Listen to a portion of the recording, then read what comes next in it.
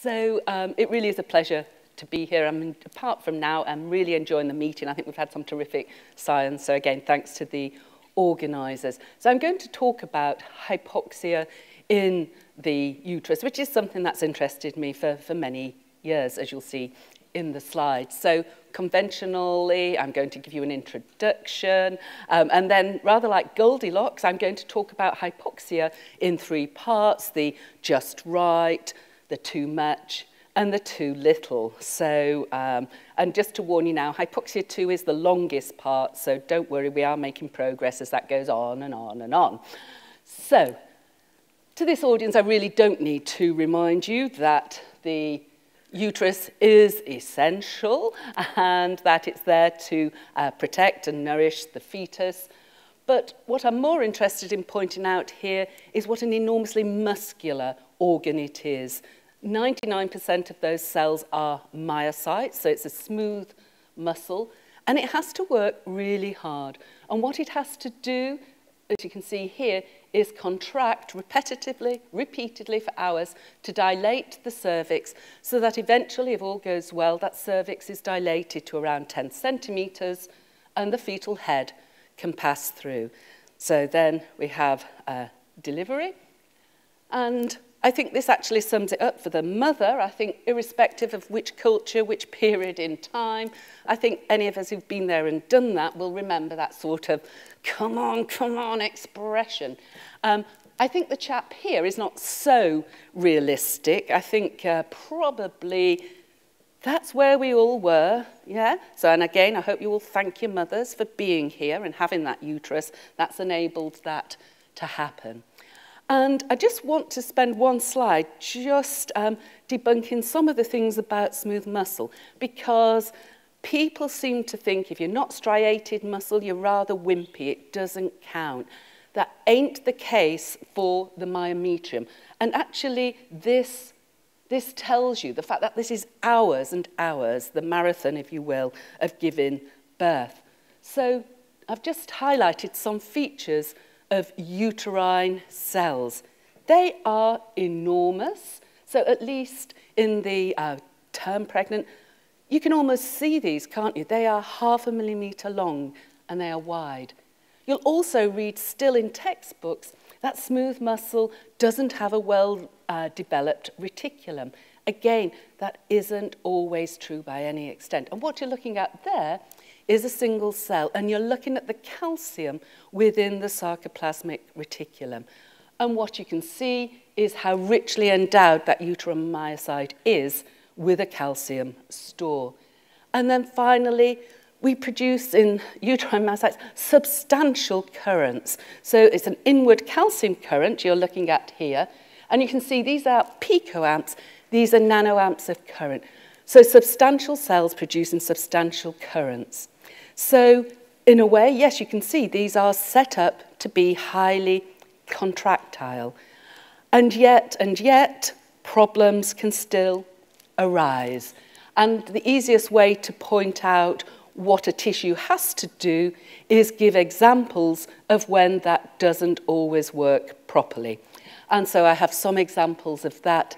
This first statistic is truly shocking and appalling, that in the world, at least 1/3 women die. So that's not they're sick or poorly, they die still with complications associated with pregnancy and childbirth. And we can lay around 50% or more of the causes of that due to aberrant contractility. In Ireland, as in the UK, and almost the same figures for the US, around 10% of births are preterm. And that, of course, is because the contractions start too early. As well as starting too early, contractions can actually be too strong. And so these are figures for the UK, 10 babies every day born dead. And one of the causes of that is severe fetal distress, and that's because the uterus is contracting too strongly. I'll show that in more detail in a moment. So contractions too early, too strong, they can be too weak or too poor. After you've given birth to the baby, then the placenta, what you need is a strong contraction of the myometrium to stop the mother hemorrhaging to death. And if that contraction isn't strong enough, that's exactly what can happen. So contractions can be too poor. They can also be too poor in labour. So this is when labour goes to term and perhaps starts off well, but then the contractions are either too infrequent or too small in amplitude to do that work of labour that's needed. And then the only way to deliver the baby, if you have the facilities, is to do the unplanned or the emergency caesarean section. And just look at those numbers. Tens of thousands of women in the UK have this surgery. They didn't want it, they didn't ask for it, but that's what they have to have. Tens of thousands of women. And that ain't right. And that's because of poor contractility, which I'm going to call dysfunctional labour. And I say this, that we are actually still hopeless at predicting, preventing or treating these problems caused by aberrant uterine activity. So you may say, oh, come on, Sue, you're exaggerating. We know what you're like. So let's take that too poor to contract labour, the dysfunctional labour. We only have one drug. So imagine I'm standing here and I've got a touch of heart failure. I've got heart failure. I go to the pharmacopoeia in the UK. There's at least 50 drugs you can give me to help my heart. Imagine I'm standing here giving birth. I'm very, very hardy. I'm giving birth. And I have one of these dysfunctional labours. What can you do for me? You can offer me one drug. And it's not really a drug. It's the hormone oxytocin. We've just got the one drug to help those women. And it works about 50% of the time. We can't usually tell in advance which women it's going to work on, although, as I'll show you later on in the talk, we do now have a little bit of insight about why sometimes it might not work. So, in my dotage, I'm turning into the grumpy old woman and say, rah, why is it that we don't seem to care as much about the organ that gives us life as we do about those that sustain it? In other words, if I wanted the funding, why don't I work on the brain or the heart? Sorry about that. So, and is it because, she said unsubtly, that this is seen as women's problem? Okay. So, what we're trying to do, of course, is therefore learn more about uterine activity so that we can have more births that are like Venus, just a froth from the ocean. That's what we want, isn't it? So how can we do that? Let's study the myometrium. And this is to remind you that I'm pretty fickle with species. Most of the time, I'll just willy-nilly change between humans and rats, the occasional mouse. Bottom line is, it doesn't actually matter. The fundamental elements are really similar. But I'll try and give the logo to keep things on schedule for what it is. One of the upsides of all those operations is that we can get human biopsies much more easily than if you were working on the brain or the heart. So there is an upside to it. And of course, what you can do is dissect that, or you can digest down to the level of a single cell, which you can use for patch clamping, or as you've seen there, to load with indicator. These are still contractile, and they respond and can give a change of calcium, for example. Or you can do traditional small or large-scale organ bath studies to measure the parameters of contraction. You can do biochemical, pharmacological manipulations. Or you can also get thin preparations and look at those on the confocal microscope if you're interested in the calcium signaling, as we often are. And I'll show that here. So this is a confocally studied sheet of myometrium, and you can see the individual cells, and you'll see those light up when calcium rises. And so what that's showing is that the activity can be altered, and that changes the calcium signal. And of course, those calcium signals come because of changes in excitation. This is a classic excitable tissue. And so you need changes in electrical activity, and those trains of action potentials govern the calcium signal, which in turn governs the amount of force we get from the myometrium by and large. And many stimulants or relaxants work by altering this pathway. So this is the basic physiology. And just to remind you that the uterus is a myogenic muscle. So that display there is not brought about by me electrically stimulating or giving a hormone. It is intrinsically rhythmic.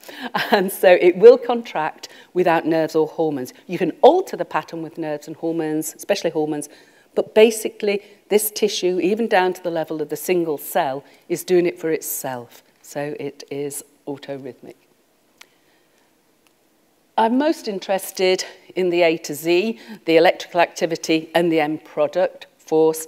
But of course, for those more interested in what can often appear to us like a black box in smooth muscle of what's going on, particularly as all smooth muscles differ in this box.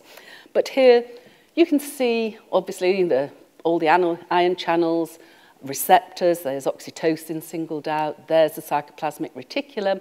But to remind those of you who study the bad muscles, the striated muscles, those of you who are not fellow travellers, that the calcium in smooth muscle binds to calmodulin. That activates myosin light chain kinase. What does that kinase do? It phosphorylates the light chains of myosin. And in smooth muscle, it's only when the myosin is phosphorylated that you get significant interaction with actin and cross-bridge cycling.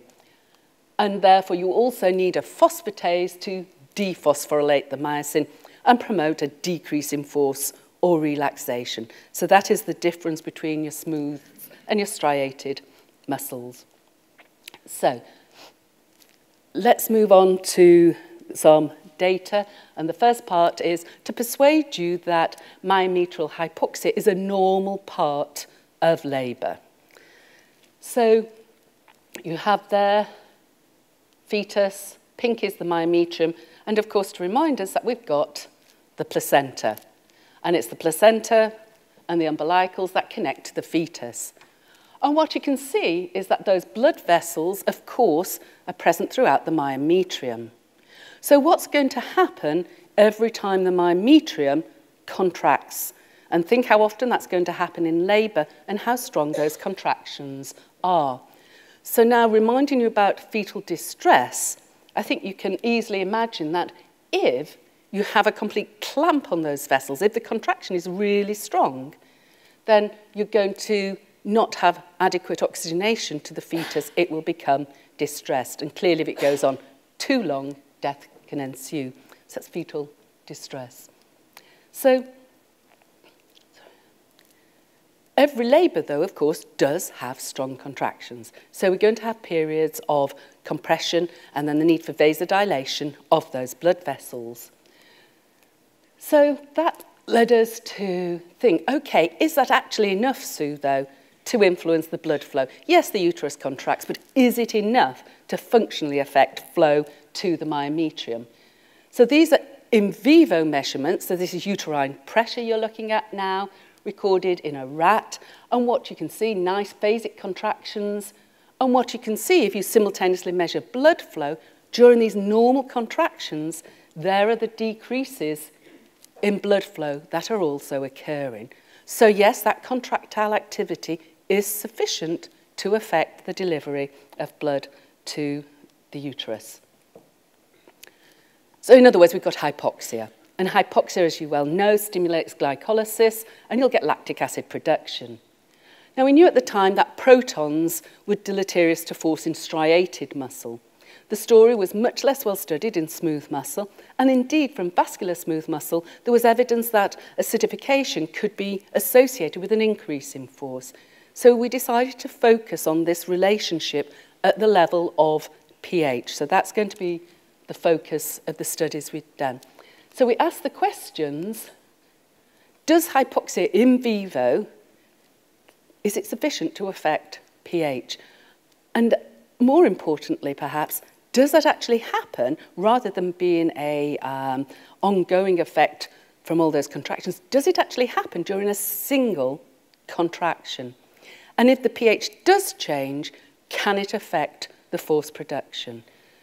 So to address those questions, we used anaesthetized pregnant rats, and we did the experiments in the bore of an NMR spectrometer. And this was back in the day when we weren't afraid to say nuclear. These days it's just MR. Back in the day, it was nuclear magnetic resonance.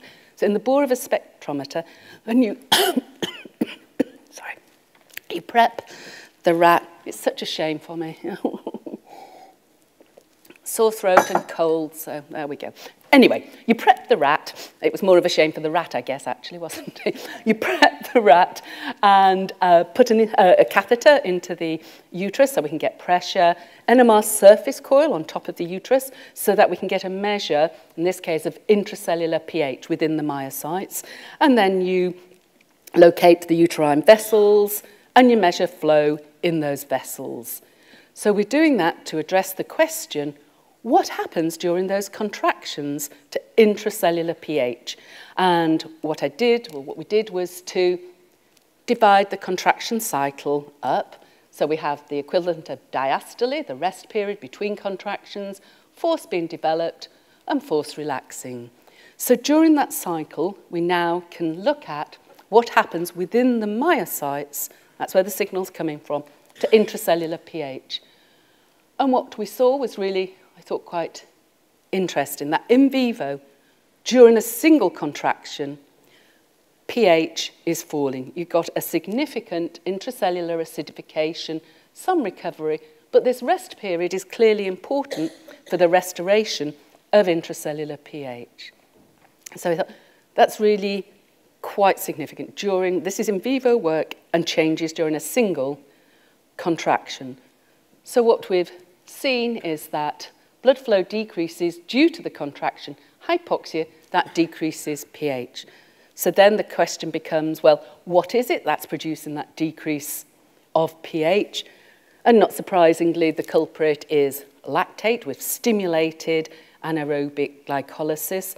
What I will say is that lactate within the myometrium is somewhat special in that close to term you get gestational changes in the isoforms of lactate dehydrogenase. They change to be the form that works better under hypoxic or anaerobic conditions.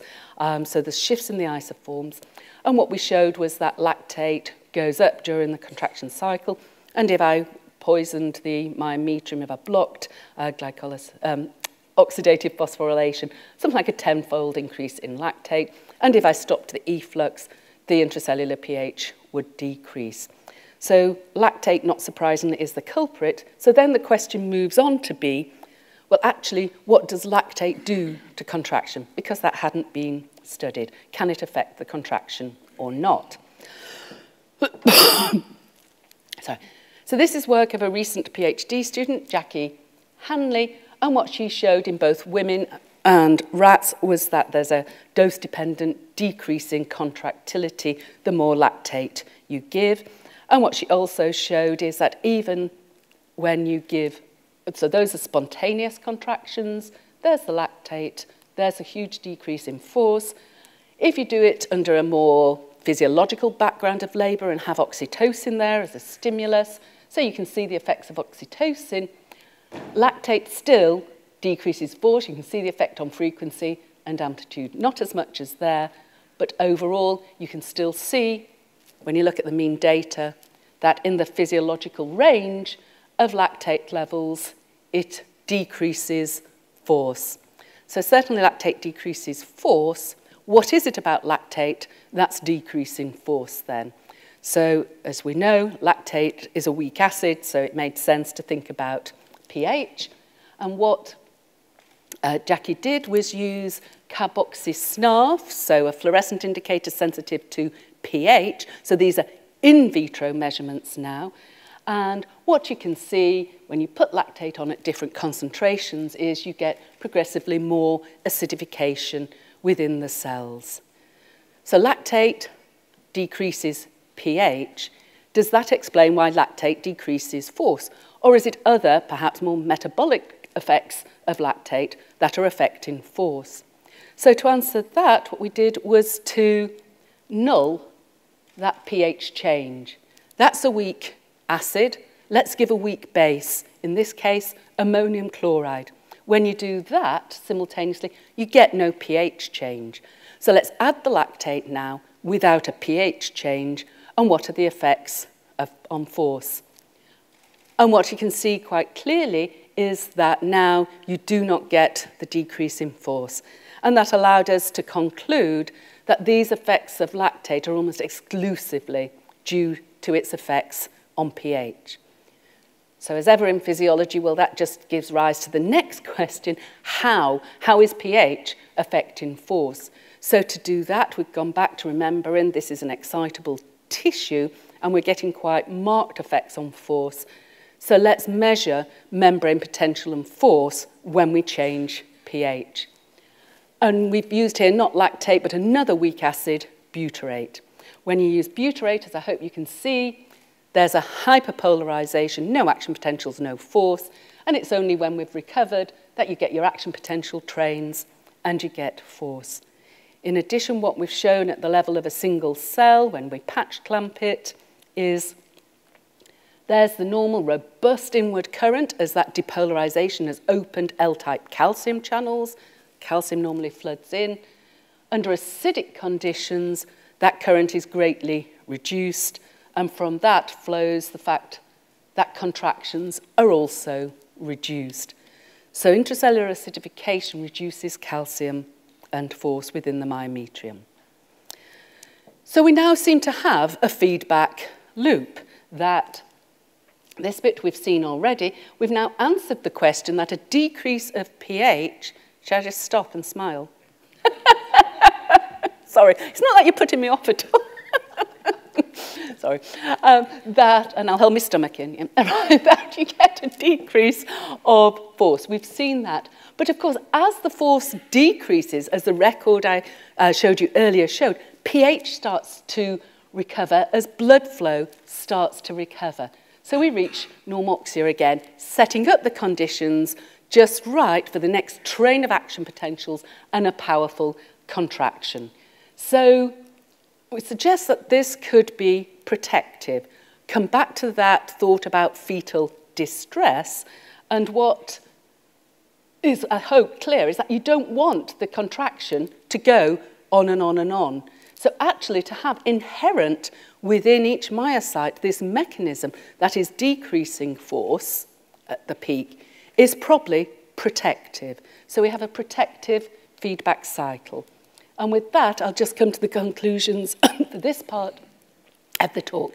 So I've shown you that blood vessels are repeatedly compressed and then need to vasodilate during every labour. And that hypoxia, the changes in pH, those are a normal part of labour. It is normal.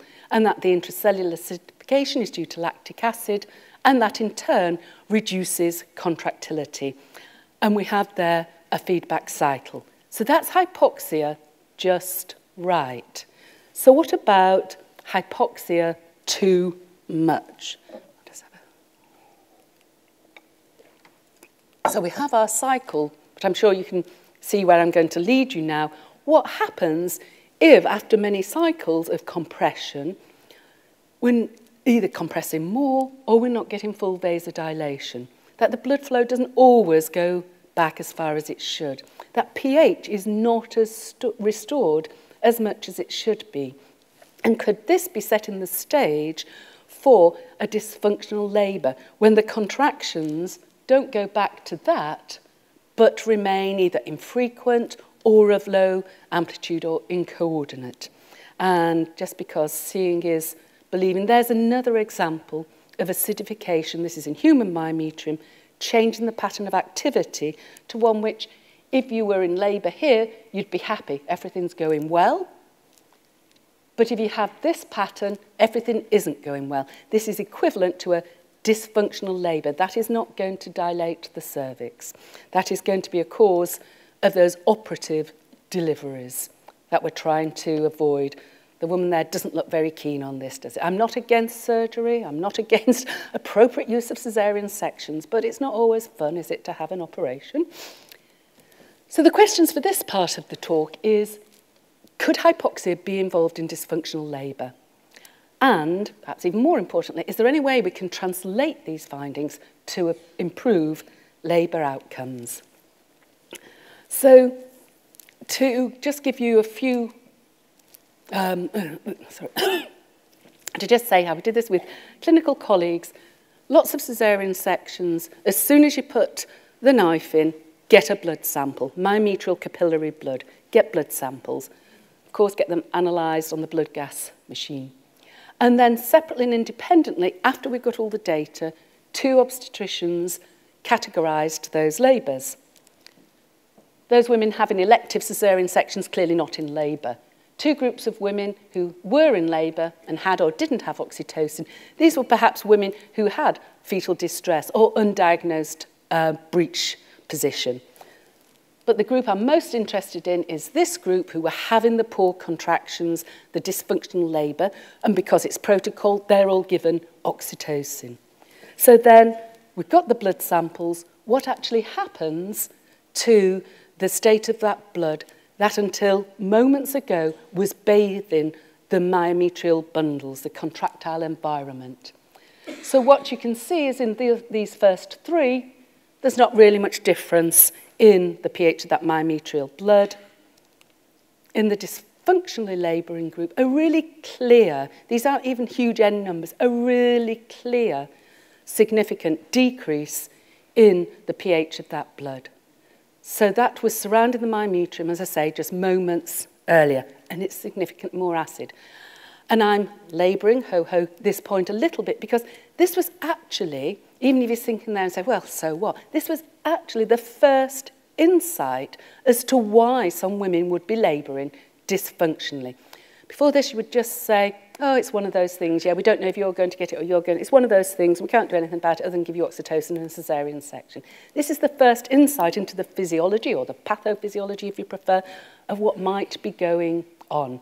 That there's something causing a fall of pH, and that something is, again, lactate, because we were able to show that lactate was also doubled in that myometrial capillary blood sample. So lactate is increased. So then, I was a few years later, and I saw this on our BBC Health News, a test which could predict the need for caesarean section, and that obviously piqued my interest. And at this stage, I want to introduce a really smart woman, Eva Witzberg-Itzel. We're now collaborators, but at the time, what she did was join those dots that I didn't join up. You have these women labouring dysfunctionally, and there's more acid, if you will, in their myometrial blood. Some of that is going to get into the amniotic fluid. So what Eva did was collect that and measure it in a whole range of women at the start of their labours. And then she had a range of values which she could then categorise as normal or high lactate in the amniotic fluid. This wasn't an invasive measurement. This was just some of that amniotic fluid that, again, those of you who've been there and done that, is trickling out around the time at the start of labour. And what Eva showed in her paper was that lactate in the normal range, that was going to probably be a good outcome in terms of not needing surgery. However, if the lactate was high, there was a greatly increased risk that you were going to need the operative delivery.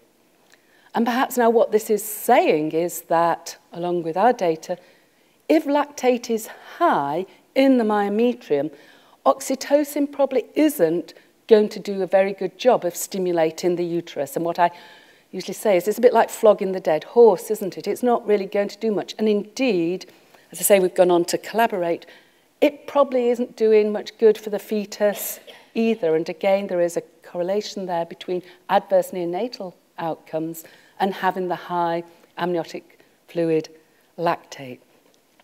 Well, that's sort of fine, isn't it? But who wants a test that says, hey, you know what, you're going to have a really rotten time in labour and there's probably not a lot we can do about it. Can we do anything about it? So to put one's money where one's mouth is, we're saying that pH is important, is a cause of some dysfunctional labours. So can we then get rid of the pH change? So I've introduced you to the idea of a pH nulling experiment with Jackie's work and the ammonium chloride. Ammonium chloride is not very palatable, so we're not going to go down that road. But palatable is what bicarbonate is when it's given as effervescent tablets or powders. It's an antacid. I'm sure probably everyone at this room at some stage has had Alka-Seltzer or an antacid, hangover cures. Maybe some of you had it this morning. This is largely bicarbonate, but made palatable. And so this was the Swedish form of getting that bicarbonate, something that women will have been buying anyway if they've had some gastric upsetting pregnancy, but over the counter, readily available throughout, very familiar to women in labour. And do a small randomised control trial. So all the women had to be in their first pregnancy, and there had to be that clinical diagnosis of a dysfunctional labour. And so then, randomised. One envelope would say, you have the standard treatment, and that's bring on the oxytocin. The other set of envelopes would say, have that effervescent drink. Take 5-10 minutes to drink it. You'll be getting around 4 or 5 grams of bicarbonate. And then after an hour, bring on the standard treatment. Give them oxytocin. And then let's monitor labour outcome. So when this was done, perhaps, as you would expect, little change in pH in the women with no treatment, but a slight rise of pH in the group that had the bicarbonate. The fetuses actually also had improved metabolic consequences, a rise in fetal pH. But the thing we're interested in, what about need for operative delivery? How many women were able to have a spontaneous vaginal delivery? And they're really excited by this outcome.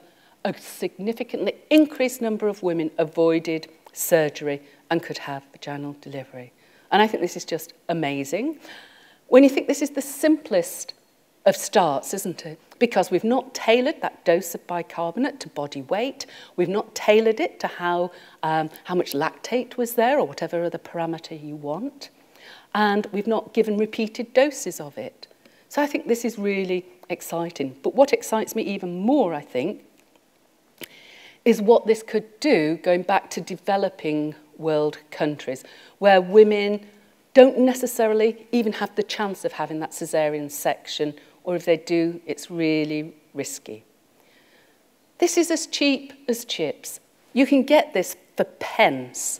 You can just have it on the shelf. You don't need refrigeration for those sachets or tablets of bicarbonate. And you don't need skilled medical staff to say, just drink this down. It's really, really could have a lot of impact on that. I'll share with you, our MRC has just had a slug of money for doing research for low and middle income countries. I put the study in and I found out 2 days ago, sorry, it's not high enough priority. Great. So it's not going to be funded by our MRC. We'll find other ways to do it, but that just comes down to some of the frustrations, and I was talking to Rachel earlier, in this field we study from.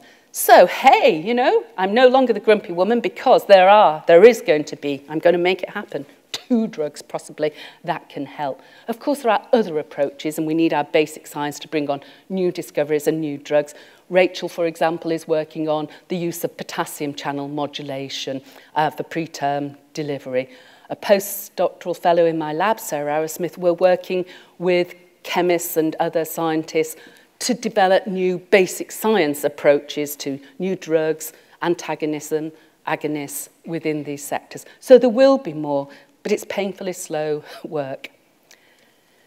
Again, though, we come back to why. Great, Sue, you know, you've now moved us on. We can do something to help those women, cut down the surgery, but it still doesn't get to the fundamental, does it? Why? Why are some women suffering from this and not all women if it's this fundamental mechanism? And really what I can say about the causes of dysfunctional labours are pretty limited. There's some weak genetic association, a component. Obesity is a risk factor. We know that. We've shown obese women contract more poorly, actually, in vivo and in vitro. But otherwise, it's pretty unknown. And we were interested in, and I've not got really much data here to show you, but in the lab, could it be that the blood vessels that have to undergo these repetitive periods of contraction and relaxation, could that be a key to it? So work from Clodagh Prendergast in the lab So there's the biopsy. And what she does is not dissect out the fibres, but dissect out the vessels. So heroic work that I can assure you I could not do. But what you can see is once you get those human vessels, that you can get robust contraction, and then there acetylcholine, in the form of carbachol, relaxes the vessels. And we want to do this repetitively. But what Claude has also found is that some of them don't. So here you've got a video that doesn't show very much at all, because this is Claude applying the carbachol, and it is not relaxing, even at pretty heroic concentrations. She now gives bradykinin, and you can see those endothelial cells lighting up. Calcium is rising in them. So it's not that we've damaged the endothelium. In some women, for some reason, they are not adequately dilating to acetylcholine. And so perhaps this could be a fruitful field to plough, but we're not doing, we've only just started on that journey.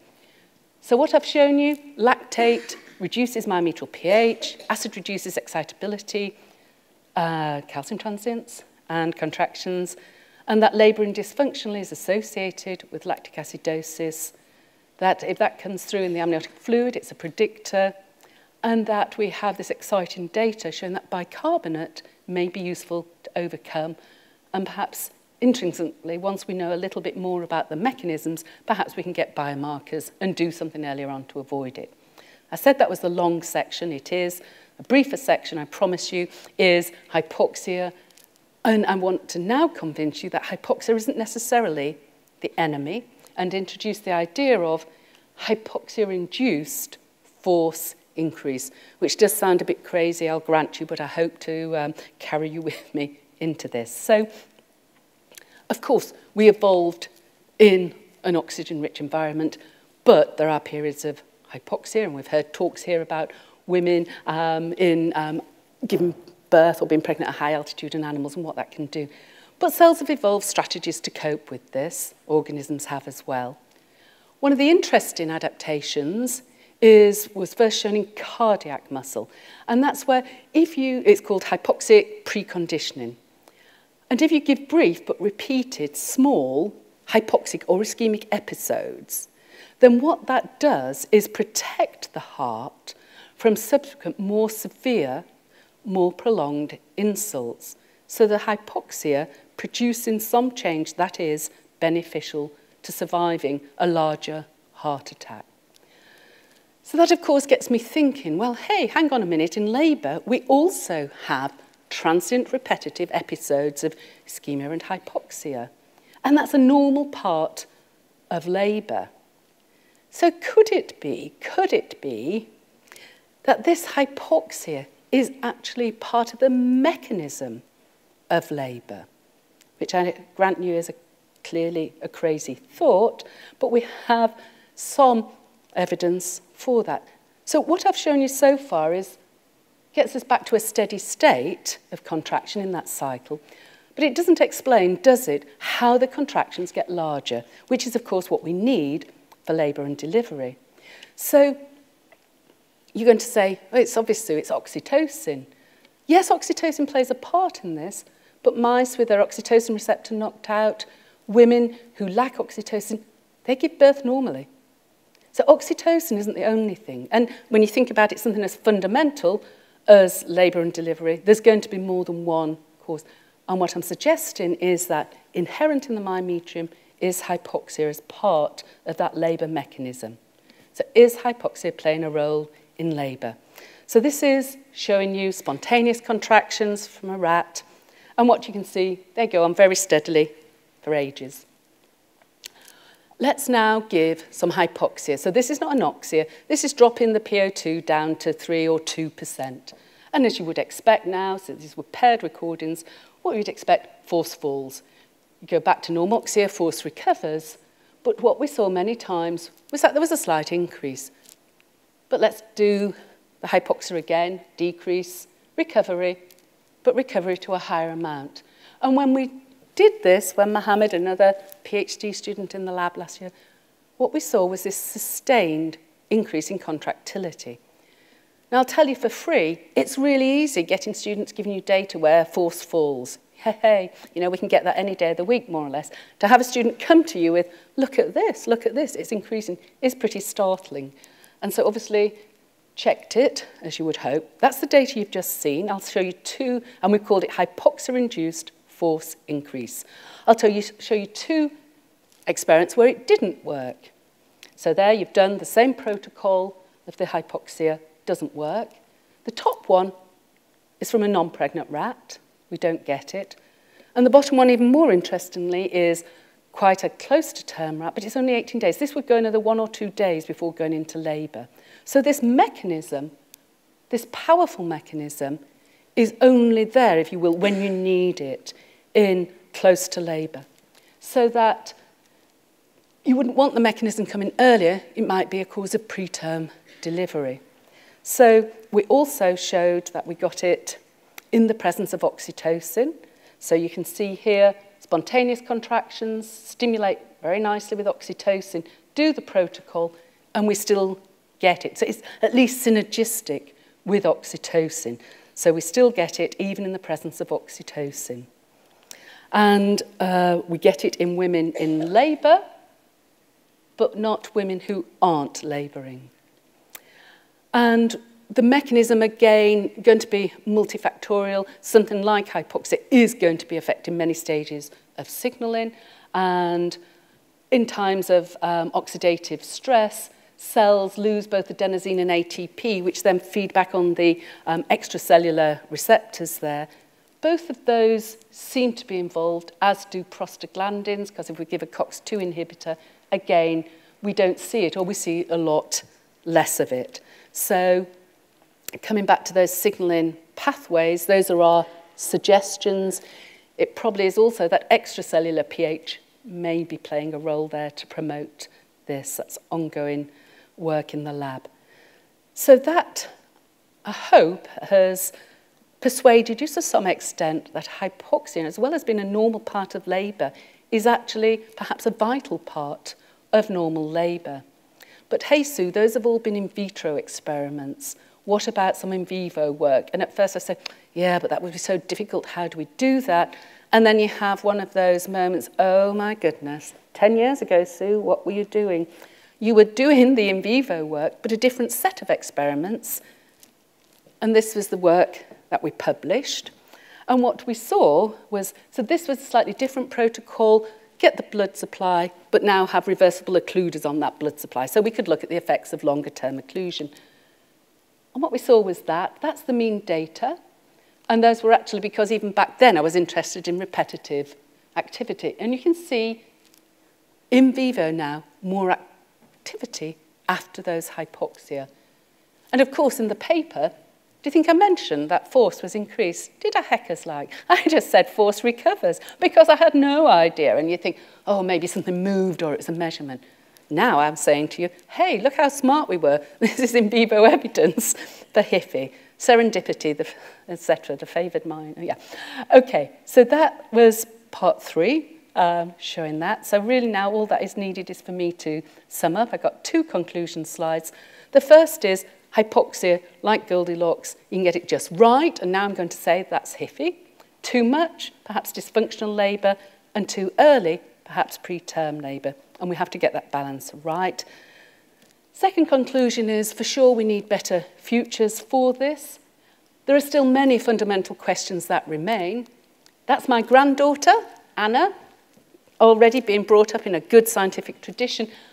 But I chose her rather than a grandson to say, well, we also need is more women in science and not to lose women from science. If we're going to have a trained and good workforce, we need to have both of the genders pulling their weight here. So more women. And we have to get on with this. We have to get on with this because women are dying. As I've given this talk, goodness knows how many women have died. So we need to make every mother and child's count. And just to thank the great team in the lab who've helped bring this work to you. And I like this African expression, to go fast, go alone, to go far, take others with you. And I hope I've taken you with me. Thank you for your attention.